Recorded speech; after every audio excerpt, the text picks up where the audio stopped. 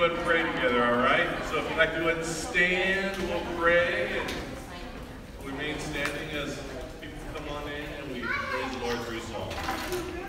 All right, Heavenly Father, we just want to thank you for the morning that you've given us to come together to praise you, to worship you, Lord, through the different aspects of worship as we meet, as we pray, as we sing, as we study your word, as we give financially, and we give ourselves. And we just pray that for those of us that are here and those of us that are coming, that you would just fill us with the power and the presence of your Holy Spirit.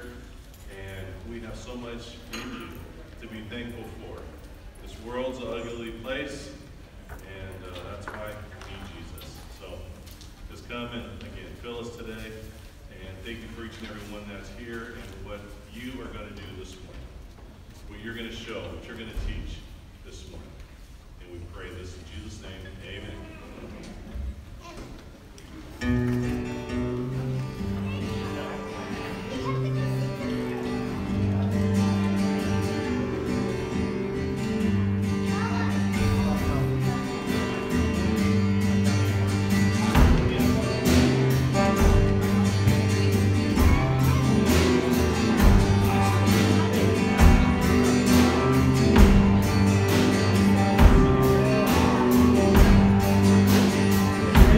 Along the way.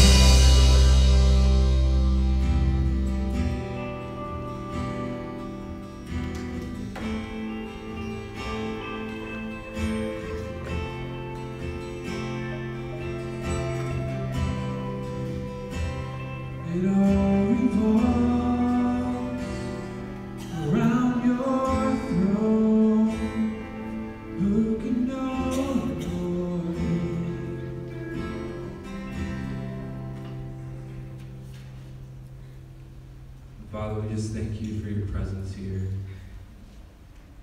We just ask that you would just be real among us this morning. So I see your love through your word. Be with Mark as he brings the message, the teachers in Sunday school, as they're with the kids. As we encounter you this morning, just transform us, renew us, heal us. We ask these things in your name. Amen. Amen. All right. Hey, let's go ahead and greet one another to the service this morning, and then have a seat. Go ahead and sit back down. All right.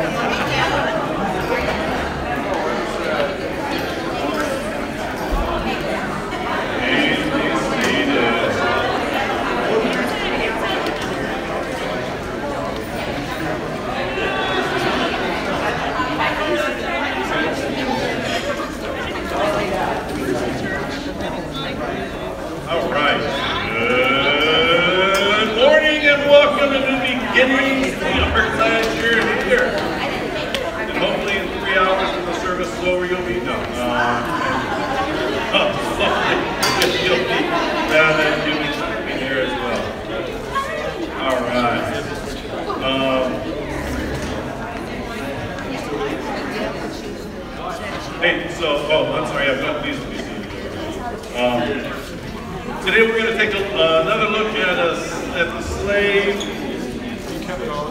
by the name of Onesimus, who went from useless to useful. And we're also going to take a look at a man by the name of Philemon. We're going to take a look more at Philemon next week. All right.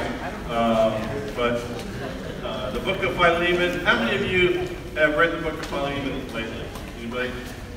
It's one of those like one-pagers. It's kind of one that we kind of forget about, kind of skip over. I don't want to read about the slave guy.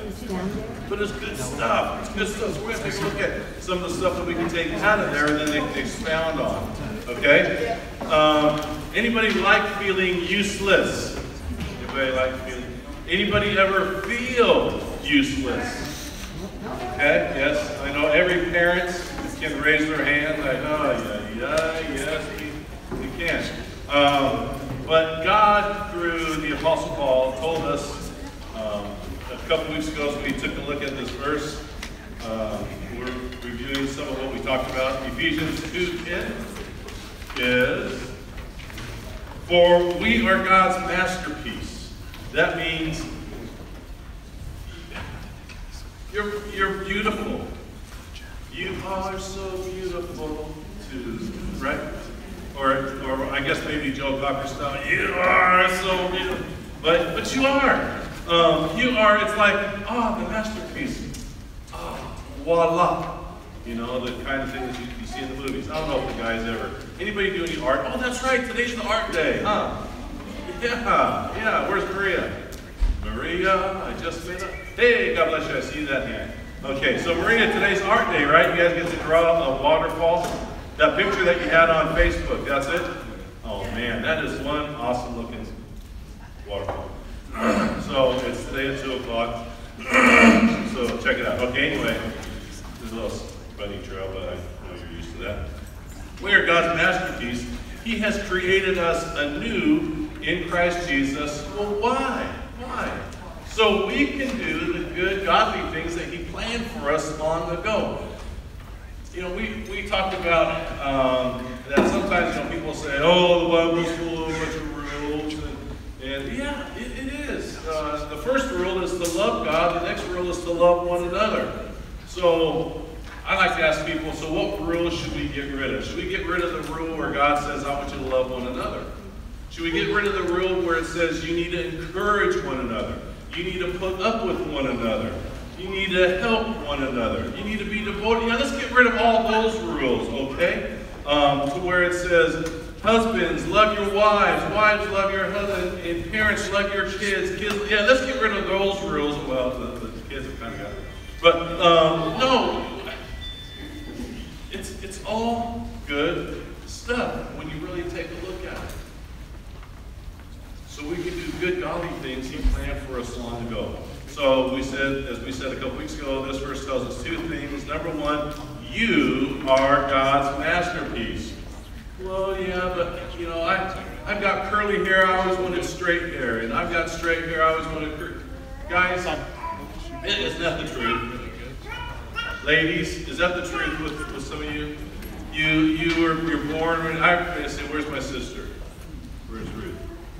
Oh, she is in here. Hi, Ruthie. Okay. I guess I won't talk about that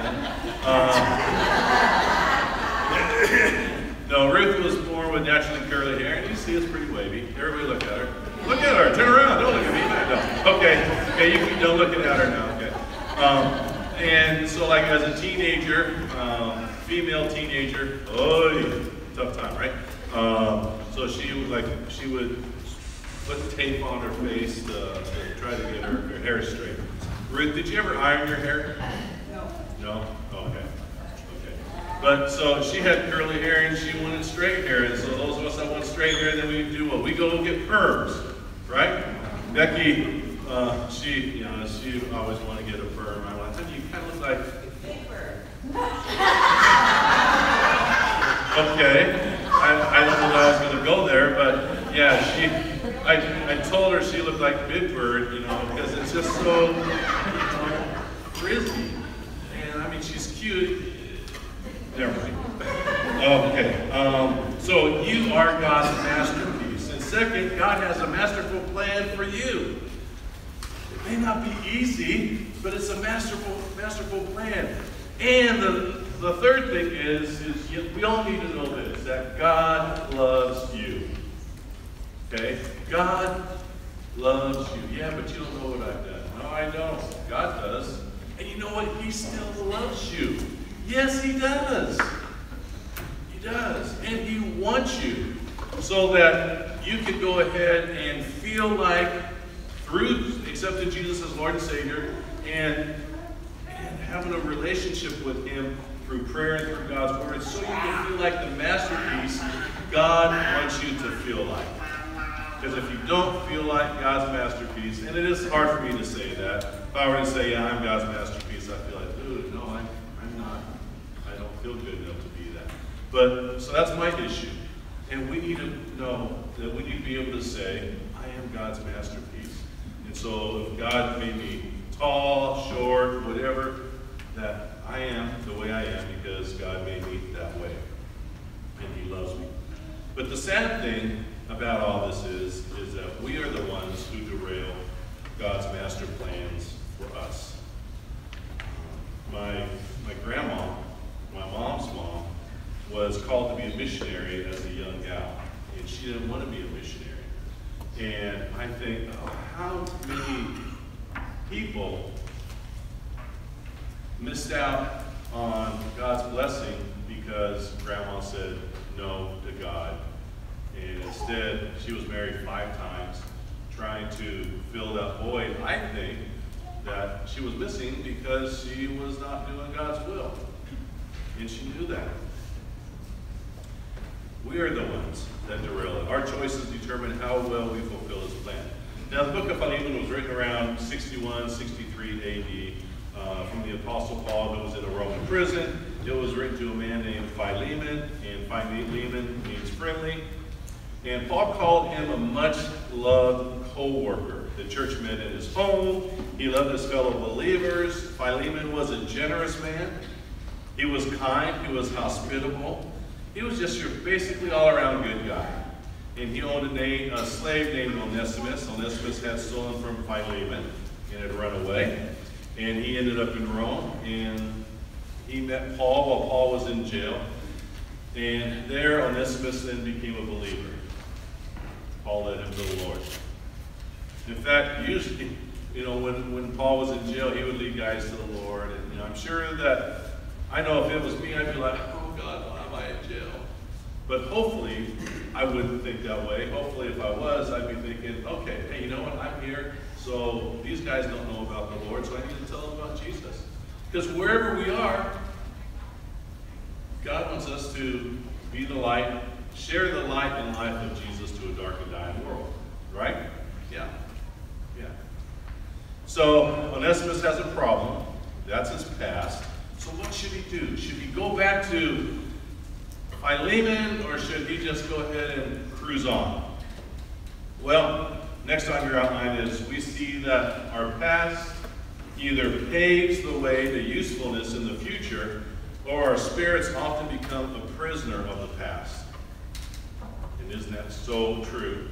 And how many of us are sitting here feeling like we're a prisoner to a certain degree because we have not, I don't want to say we have not been able to give up, but we have made the choice not to give up the stuff that God wants to take from us, because he wants to take the trash. He doesn't want any trash in our lives. He wants to take it out. So the first step in making ourselves useful is to make peace with the past. Make peace with the past. So, Philemon, the scriptures are, the verses are printed for you there. Philemon, this letter is from Paul, a prisoner for preaching the good news about Christ Jesus. And from our brother Timothy, I'm writing to Philemon, our beloved co-worker. I always thank my God when I pray for you, Philemon, because I keep hearing about your faith in the Lord Jesus and your love for all of God's people. That's why I am boldly asking a favor of you. I could demand it in the name of Christ because it's the right thing for you to do, but because of the love that we share, because of our love, I prefer simply to ask you. So consider this as a request from me, Paul, an old man, and now also a prisoner for the sake of Christ Jesus. I appeal to you to show kindness to my child Onesimus. I became his father in the faith while here in prison. Onesimus hasn't been of much use to you in the past, but now he is very useful to both of us. I'm sending him back to you, and with him comes my own heart. He is no longer like a slave to you. He is more than a slave, for he is a beloved brother, especially to me. Now he will mean much more to you, both as a slave, as a man, and as a brother in the Lord. So if you consider me your partner, welcome him, as you would welcome me. And if he has wronged you in any way or owes you anything, charge it to me. So this letter tells us a few things. Number one, Onesimus didn't deny his past. He could have just not said anything to Paul, but evidently he confessed, yeah, this is what I'm doing, or this is what I've done. Okay. And on your outline there, we know that denial is pretending there's no problem. Denial of our past pain and denial of our past problems is the most unhealthy response that we can have. It prevents real emotional, relational, and spiritual healing. You know, we can deny our anger. No, I'm not mad. But really? We can deny our pain. Well, it's not that bad. We can deny, I've got cancer, but no, I deny, I don't have cancer. I'm fine. I'm healthy. And we can deny all that stuff that's in us and not deal with it, but then it leads to what? A dead end. A dead end. The second thing that it's important to understand is he wasn't poisoned by his past. He wasn't poisoned by his past. See, our past offers us 4 optional responses. And if you've been in church for a while, you've probably heard of some of these before as well. That our first response to our problems or our pain, or a response, that we can curse it. Just curse that thing. You know, it's unhealthy because the key word here, it's unhealthy, excuse me. The key word here is poison. That's what it is. If we curse our past or curse our problems, it poisons us. It's getting mad at ourselves, getting mad at our circumstances. It's something. We shake an angry fist. We shake an angry fist at God, asking, where were you when?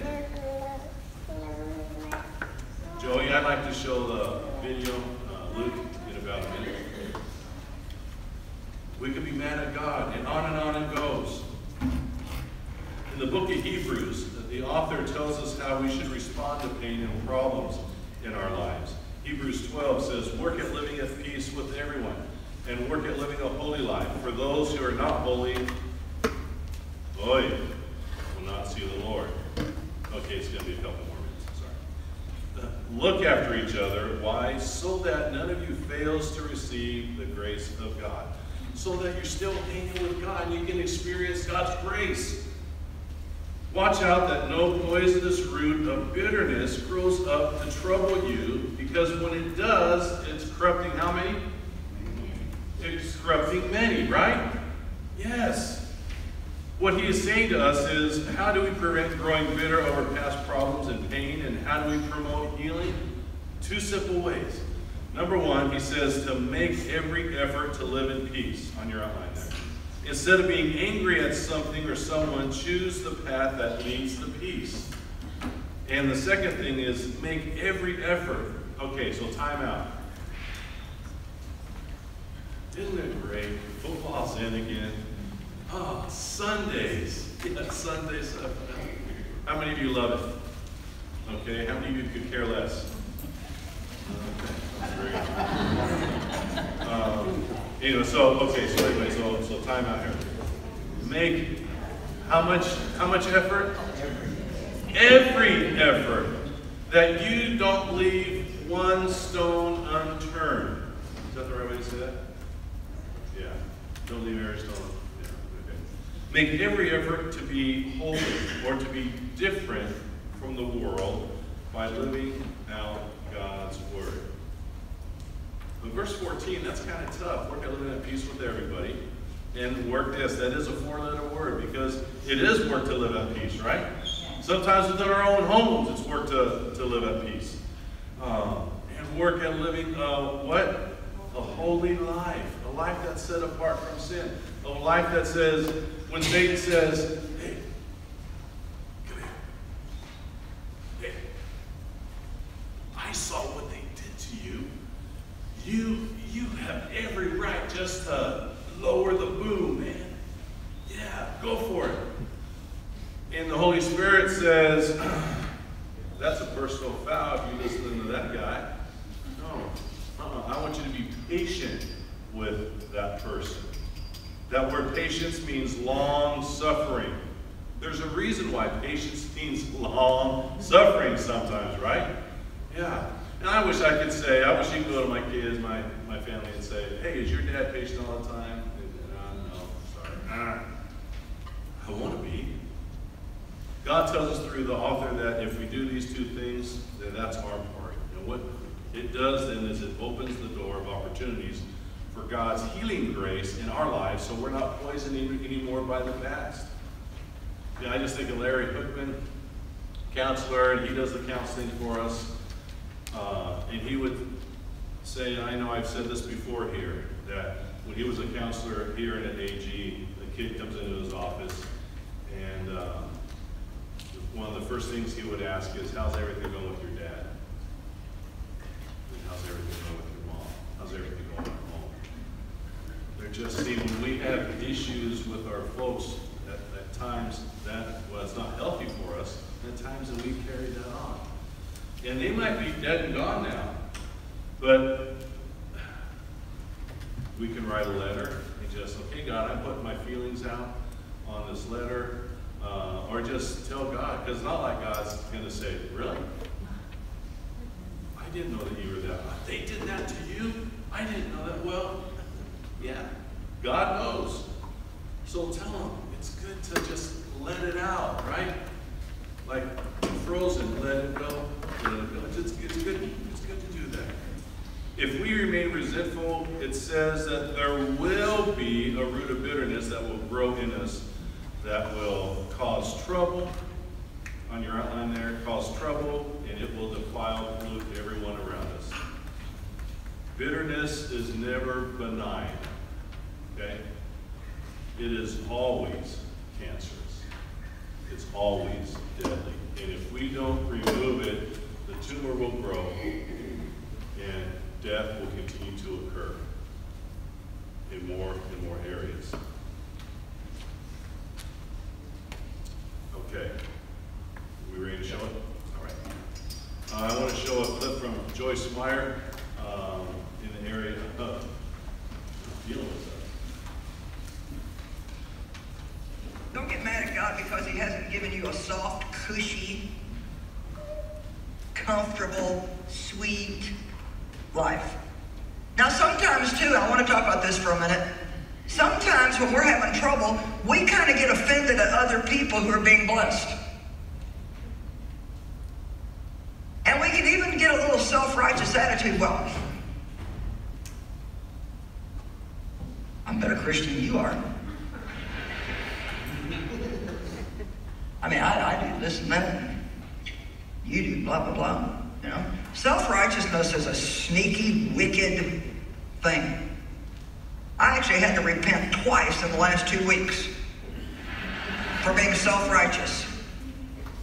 And I just thank God for his conviction, but it was over a situation that somebody that I know sinned, and it was a pretty serious thing. And man, I had to sit on myself to not just keep thinking, well, I just can't believe that. I mean, I would never.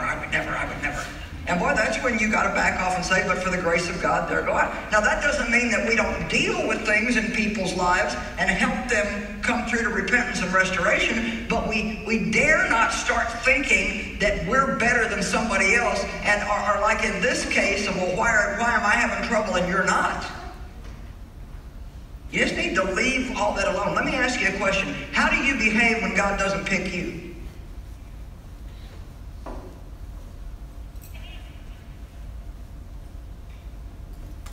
You wanted to be the worship leader, and you didn't even get picked as a backup singer. Matter of fact, they had the audacity to ask you if you'd like to make sure all the worship people have water. Wow. Well, that's a test, isn't it? So you can do what? Get offended, get self-righteous, really hurt yourself spiritually, or you can trust God. If this is where you want me right now, God, I'm going to serve with a smile on my face, and I know if you want to put me somewhere else, you're the only one that can do it in the right time. Let's think about a few situations in the Bible that just amaze me. You know, God made a covenant with a man named Noah. Noah built the ark, did everything that God asked him to do. When the earth flooded and it was time for Noah to come out of the ark, God said, I'm going to make a covenant with you. This will never happen again. The whole earth will never be destroyed again with a flood. And I'm going to set this rainbow, this beautiful rainbow in the sky as a promise to you that every time it rains, you see that rainbow and you know, no need to worry. God's not going to destroy the earth. Well, Abraham, a few chapters later, he's a man who makes a covenant with God. God said, I'm going to take care of you. I'm going to do this and that. I'm going to make you wealthy. And you're going to have land and blah, blah, blah. And this is what I want you to do is your part. Go circumcise yourself. Now, I don't know about you, but when I get circumcision and somebody else gets rainbows, I'm not real happy about it. I mean, I just say it, you know.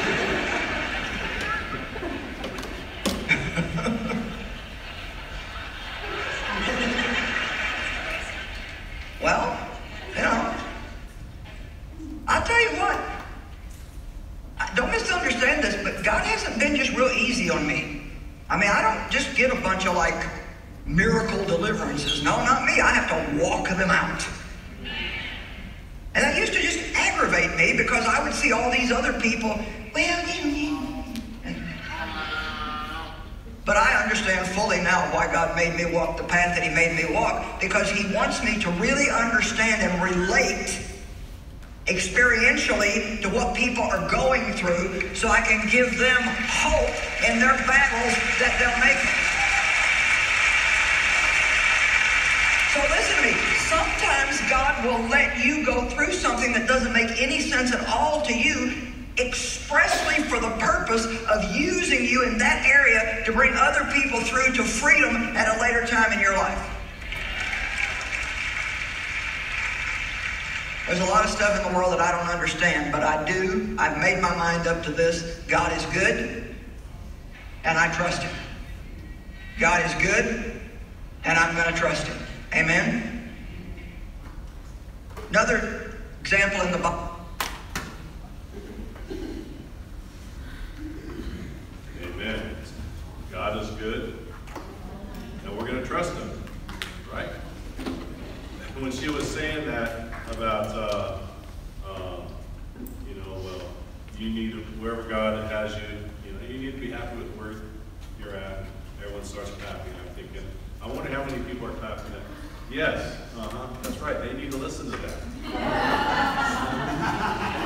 but no, we need to listen to that, right? So we can curse it, God. Or, of course, we can nurse it. And the key concept here is pity. That's pity. So when we allow our past to become a convenient excuse for every problem in the present. And if it's a problem, then why don't we deal with it? I agree, Camilla. Right. Camilla, sorry. Nobody has ever had it as hard as me. Nobody can understand the depths of my pain. We can nurse it, we can nurse it, and we can nurse it. Okay, as a kid gets an owie. And what does the kid go do? Owie, oh, honey, oh, want me to kiss it, yes or no, whatever, oh, owie. Oh. And a lot of times, we as adults are just big kids. Then we go around, oh, owie.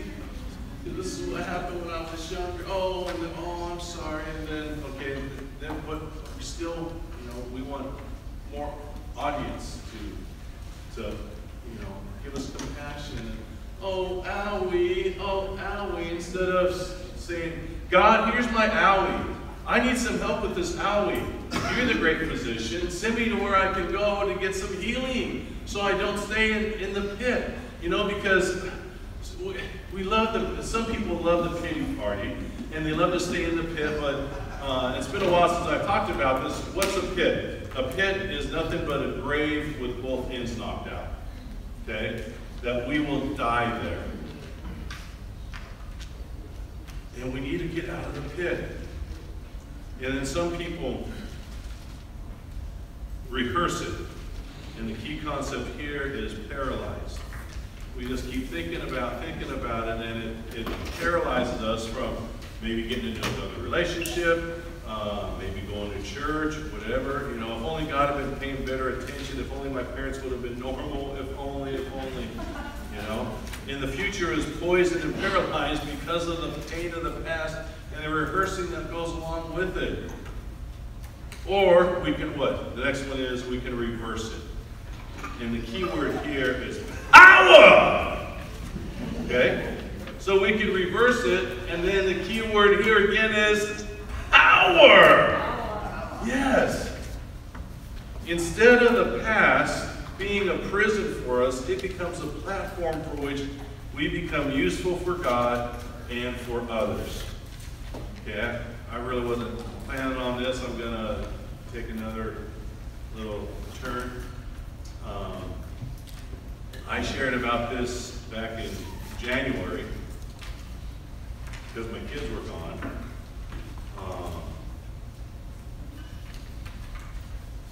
That 20 years ago, and a lot of you know my story.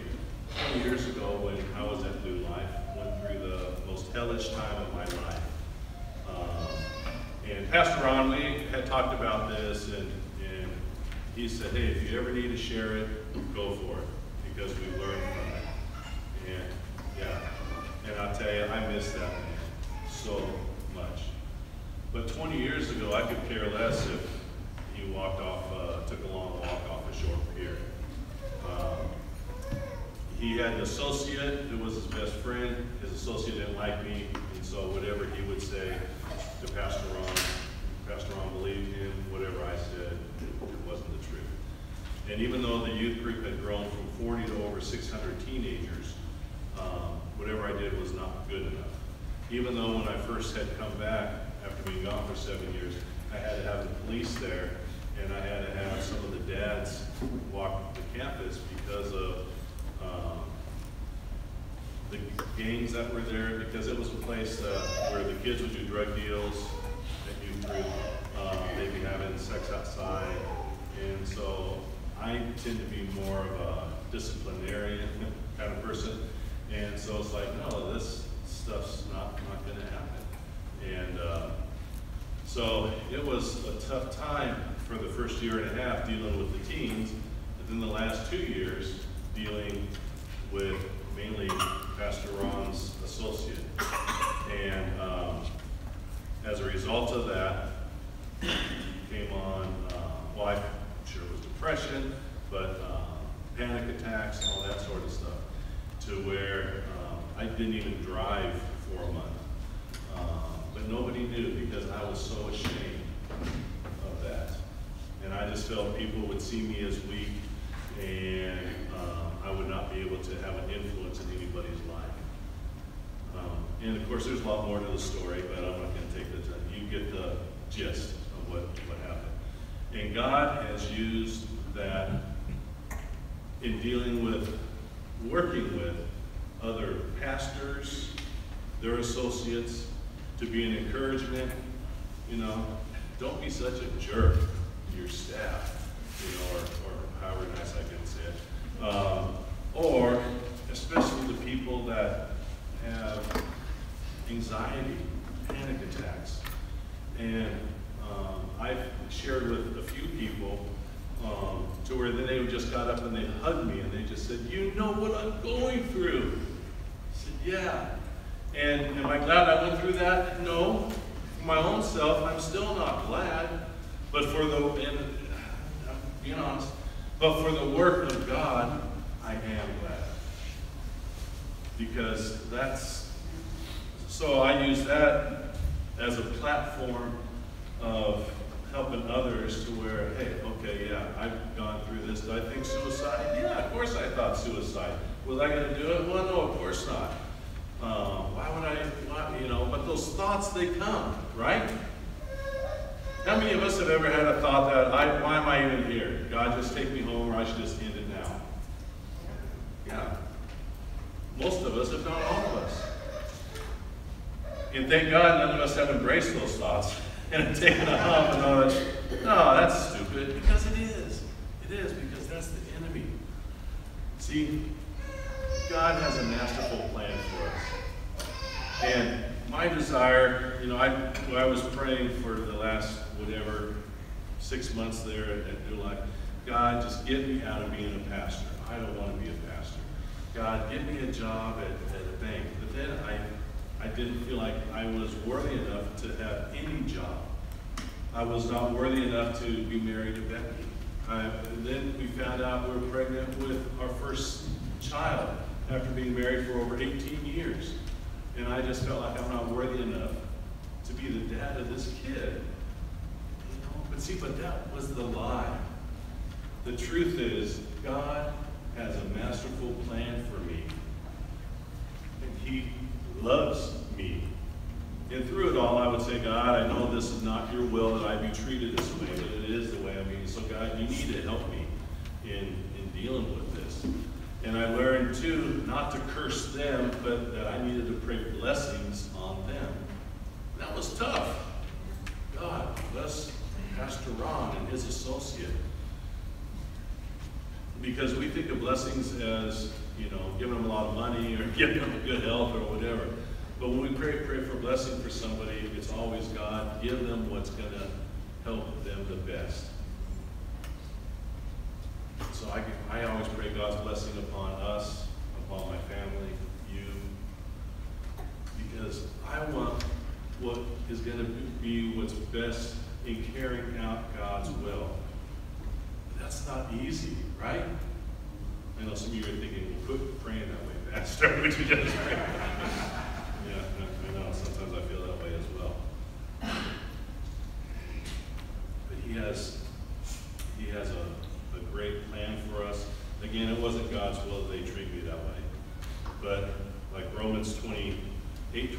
says, that's somewhere on your outline, that God's going to use whatever we've gone through to help somebody else, to be useful for somebody else.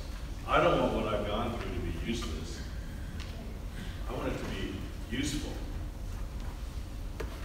Otherwise, it's a waste, right? Yeah, it's a waste. So, what did Onesimus do? Number one, he made peace with God. It can mean getting over resentment that we have towards God, whatever it might be. And the verses, I don't think I printed them out for you because I have a lot of verses there. But John 16:33, Romans 5, James 1, 1 Peter. So John, Paul, John, Paul in Romans, James, half-brother of Jesus, Peter, they all wrote that we are going to have problems in life. Jesus said it. We need to know that hard times are screened by God. They're screened by God. But 1 Corinthians 10:13, he says, you know what? Trials are going to come your way, but with those trials, I will make a way out. You keep your eyes on me. But when we don't keep our eyes on him, then we keep getting into more trouble. We're staying in the pit. We're in that grave.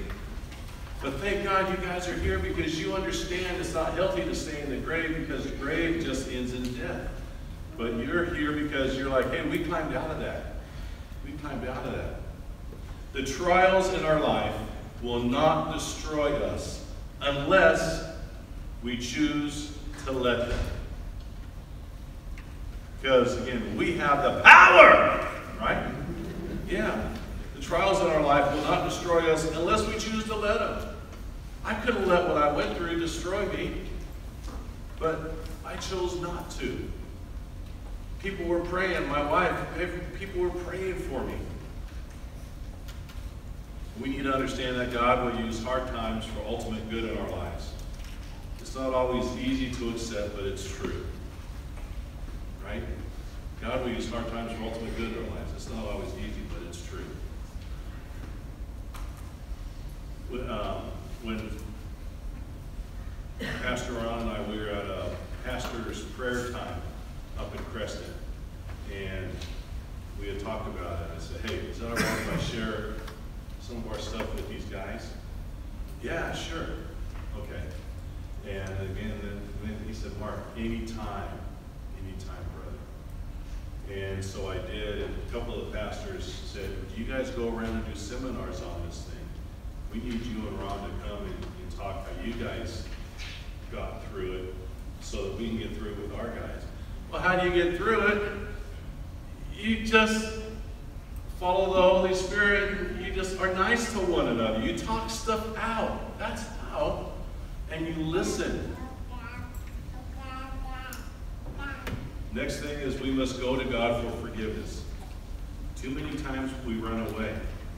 You know, we think we can hide from God. It's like the little kid to where it's like, you know, okay, where's Mila?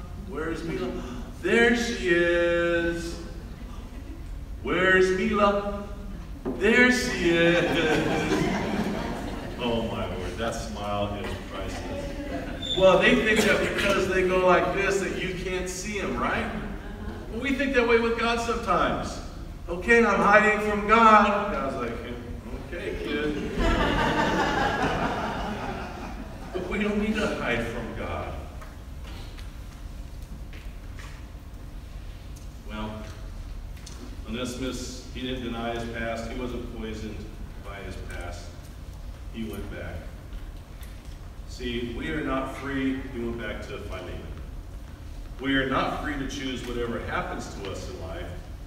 We can't control anything, but we are free to choose how we respond to it.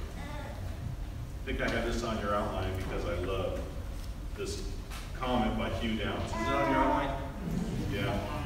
A happy person is not a person who's happy because of a certain set of circumstances. Rather, a happy person has a certain set of attitudes. Boy, isn't that the truth?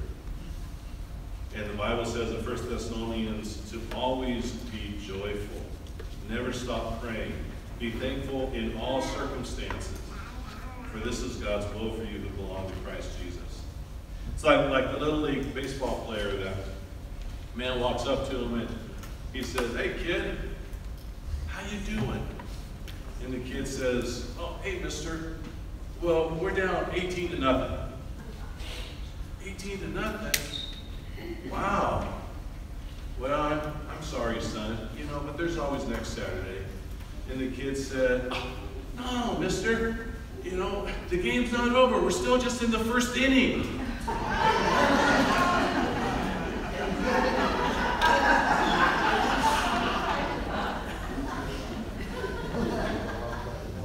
Yeah, see, with Jesus, there's always a new beginning. And at times, it might seem insurmountable.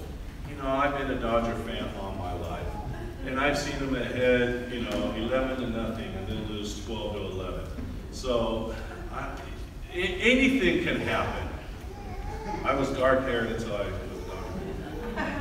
So in essence, he made peace with God, and then this last one, he made peace with others. He's going to go home and make peace with Philemon. Proverbs 14, fools make fun of guilt, but the godly acknowledge it and seek reconciliation. Yeah.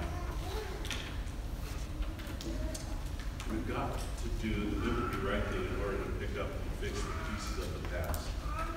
We begin the healing journey, last thing on your outline.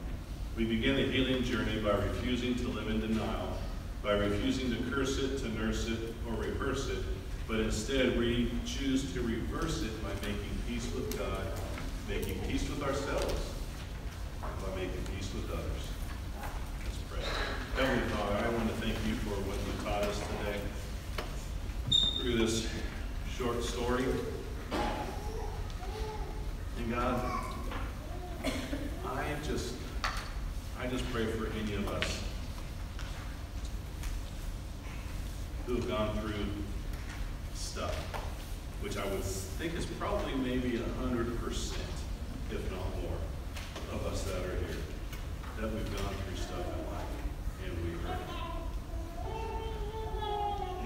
And what I'd like to do, everybody here, if there's anybody here that you just need some prayer, I just want you to stand up where you are and just stay there, okay? So if it's like, oh man, I need some direction, I need some healing for myself, or I'm standing in the gap for somebody else, I want you to go and just stand where you are, okay? Don't come up front, just stand where you are.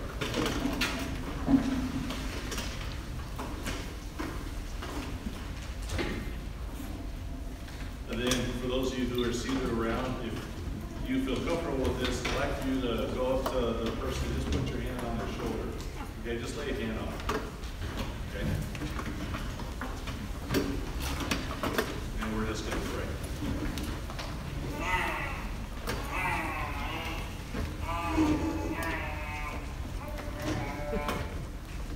Heavenly Father, it's great there's not enough people to go around to lay hands on, which is awesome because that means that we're saying, yeah, we need help. And those of us that are seated, well, maybe we don't feel comfortable, or maybe things are going well at this time, and that's good. That's good. But I just want to pray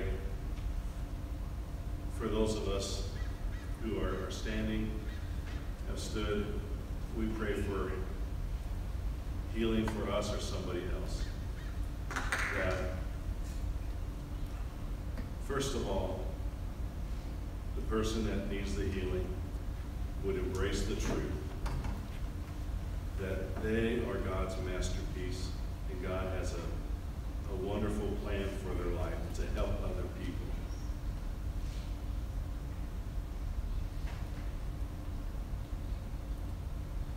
And that there would be an emotional healing that would take place.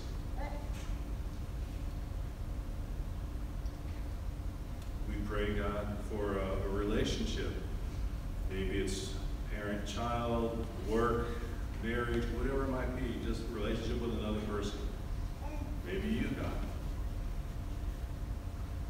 That we would just lay it down.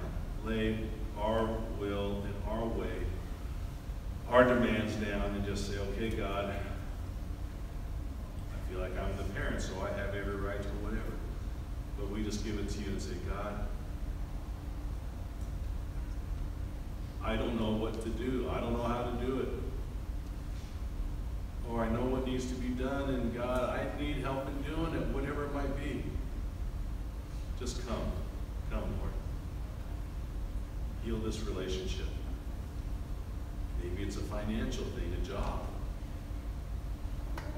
Or there's bills for the car, for the hospital, whatever it might be.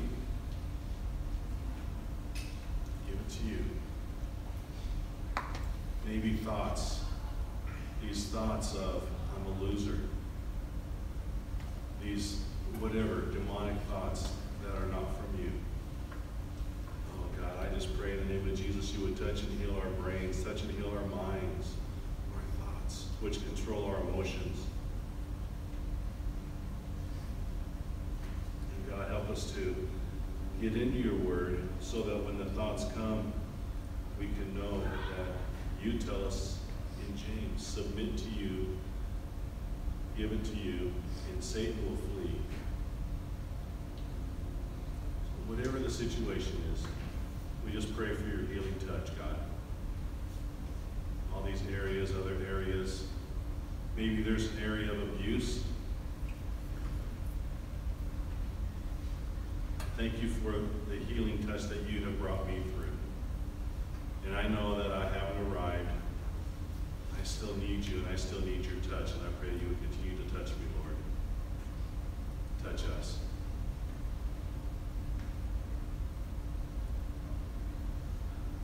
So, Lord, in our journey with you, I know that you want us to be and to bring the light and life of Jesus to a dark and dying world. Whatever we're going through, may we use that as a platform to speak into other people's lives, or well, really to allow you to speak through us to others people's lives. In Jesus' name we pray. Amen. Please be seated.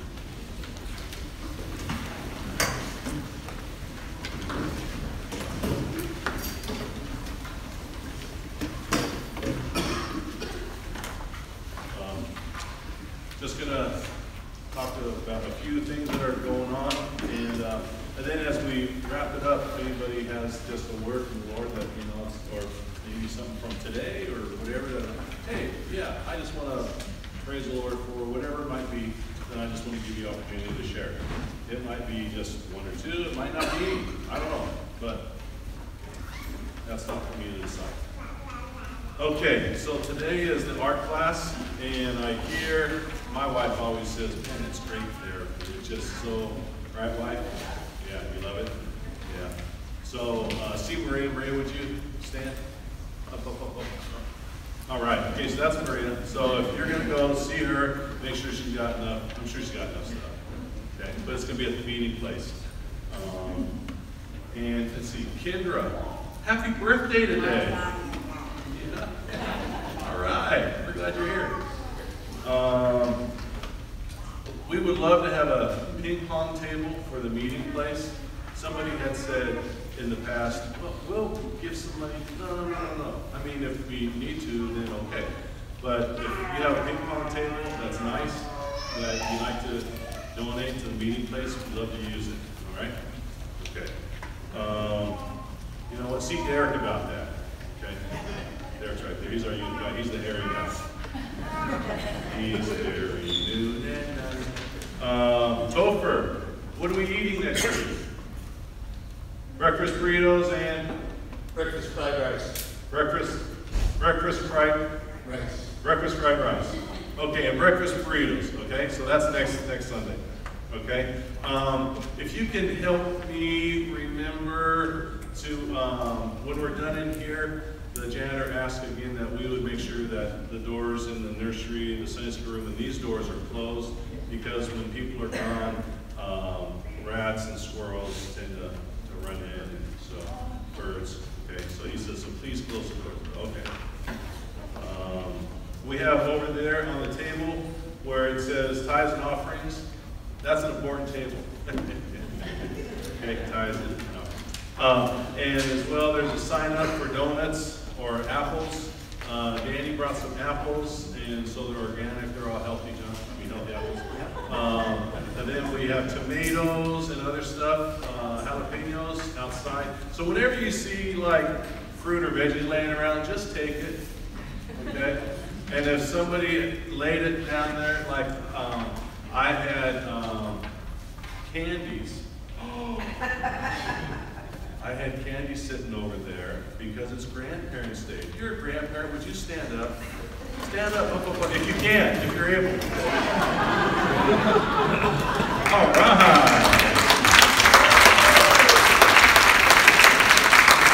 All right, okay, we may be seated. Well, we have some chocolate for you, and we had a couple little mice got into the chocolates before the service. But that's okay, that's all right. Hopefully their Sunday school teachers enjoying them right now. But anyway, over at that table is the list of great donuts or fruit and ladies' Bible study. Sounds like an incredible Bible study, right, wife?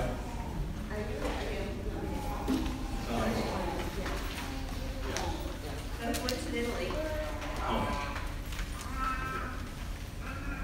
Am I on? Okay. Coincidentally, the video that he showed this morning was Joyce Myers, and there are many of us who feel like she's our best friend because we sat with her for 2 or 3 hours every Tuesday night and got to know her better last year. And so we decided we would do it. It wasn't really her, it was her videos, but we decided we'd do it again this year, and this is her newest book out called Healing the Soul of a Woman.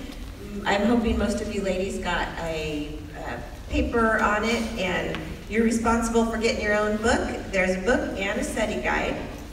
And Stephanie told me they were at Walmart. I'm assuming she was Walmart Santa Maria. I know they're at the Parable. I got mine on Amazon. It's a wonderful time. Please sign up over there see that book over there that looks like this one? There's a sign-in sheet right there if you're interested, so that I will put your phone number in there so you'll be getting all our texts of what we're doing, where we're going. So that paper says the 27th will be our first meeting, which is a Thursday, and the first one will be at our house, and we'll figure out what we're doing from there. So I'd love to have all you ladies join us. Okay, thank you, Mike. So check out that table, check out the fruit, the donuts, any food laying around, feel free to take it, okay? All right.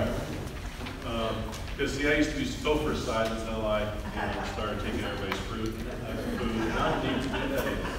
Okay? So in here we have tithing envelopes and visitor cards, so if you're visiting, and I don't have your information, I would love to have your information, so fill that out. Okay, and then drop it in the tithe and offering basket. Yes? How much did we raise? We're not sure yet, but it was at least over $11,000. Yes, Oh, yeah, that was good. If you helped at the fundraiser last week, would you stand? If you helped serve or did whatever, set up.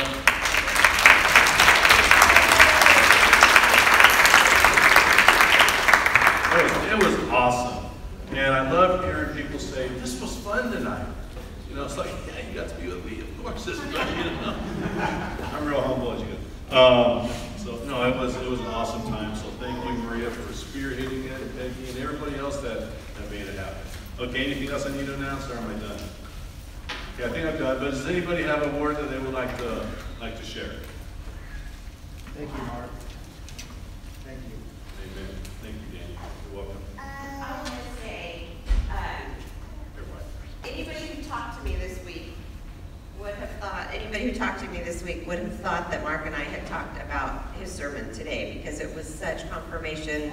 Everything that I had read and listened to and studied this week was just like, yeah, there you go. We didn't even talk about it. I had no idea what he was talking about, even the words that you used. So it was very interesting, yeah. Wow. I know, as I share often, I get to live out the sermon that I preach on Sunday. And I just would love to be able to just preach on love and how life is easy every week. But no, talking about this stuff, life really stinks a lot of times. But there's a beautiful side to it, but there's the other side, right? And, regardless, I know that God's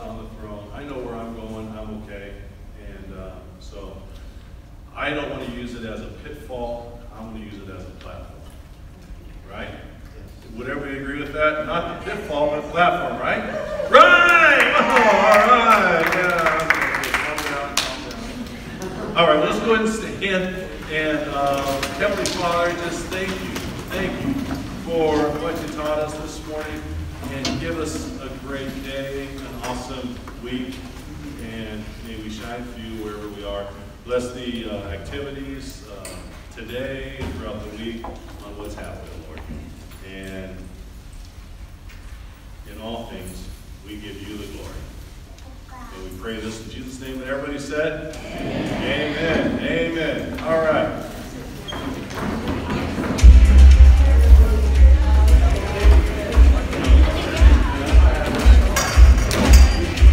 And we have moved some of the tables and chairs around, so we'll need to move some of those back. And if you're not sure, then that's fine.